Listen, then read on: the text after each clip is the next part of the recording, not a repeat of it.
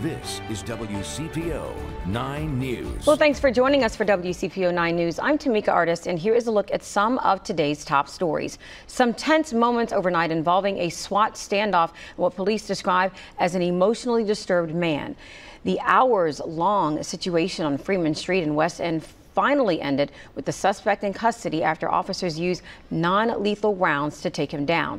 The man is now receiving treatment at a local hospital.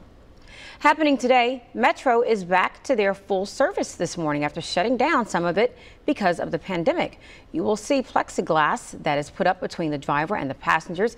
Every bus is also thoroughly washed and sprayed down with a chlorinated disinfectant that kills the COVID-19 virus on contact. Police are still searching this morning for the driver who struck and killed a woman on Interstate 75. It happened early yesterday on I-75 South near the Norwood Lateral. Investigators say that woman is 23 years old and was from out of state. Her identity has not yet been released. And we are working to learn the identity of the man shot by a Boone County deputy after a chase early yesterday morning in Hebron. It happened around 4:20 yesterday morning on Petersburg Road. Kentucky State Police say the man charged at them with a knife and that deputy shot him multiple times. That man later died at the hospital.